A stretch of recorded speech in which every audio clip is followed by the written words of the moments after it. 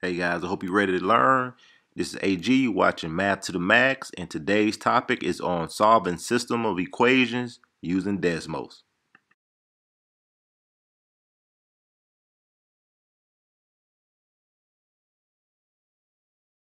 All right, let's check out some vocabulary. Slope, known as rise over run, which measures the steepness of a line. So you remember riding a bike, you want to ride the bike down the steepest hill so you can get a fast pace on the bike. Y-intercept, the point in which cross the y-axis. Slope intercept, y equals mx plus b, m is the slope, b is the y-intercept.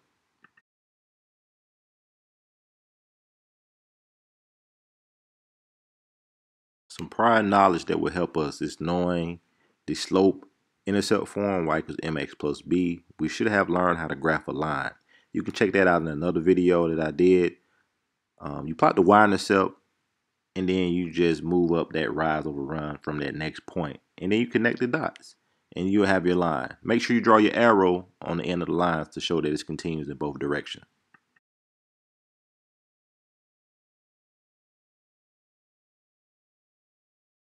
Ooh, we're almost there. All right, so to graph in Desmos, you're going to just type each equation on the line. I'm going to show you, and then you're going to observe the graphs to see which one applies in this chart. Okay, let's look at the chart. If the graphs cross, it's going to be one solution, a coordinate point. If the graphs are parallel, no solution. And if you see one line, it's going to be infinitely many solutions.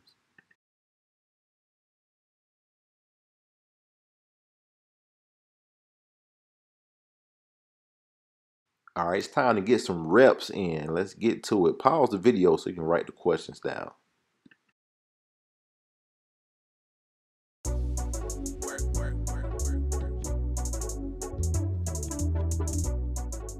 Okay, this is number one. I'm going to type in both of the equations, one on each line. Now, you can either use your keyboard on your actual computer or you can use the keyboard in Desmos. Your choice.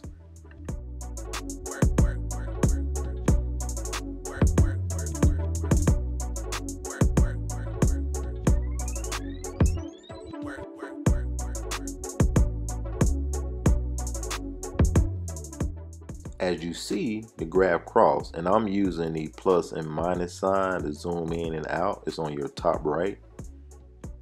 And I just click the point and it's going to tell me the coordinate point. So that's our solution, 1, -5.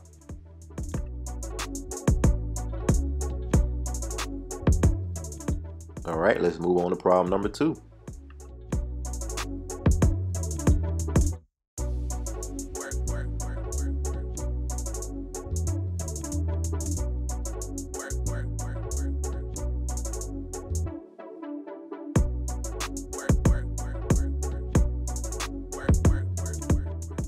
Now, both lines are graphed. Does it cross?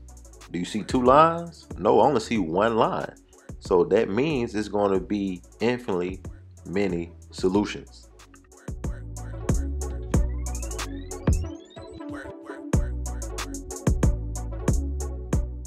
All right, and our last problem, let's get it.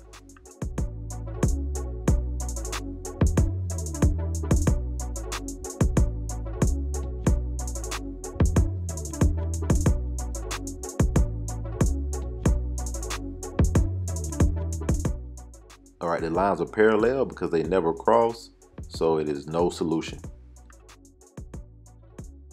The good news is this is an Algebra 1 lesson, and you have access to Desmos on the Georgia milestones for the Algebra 1 test.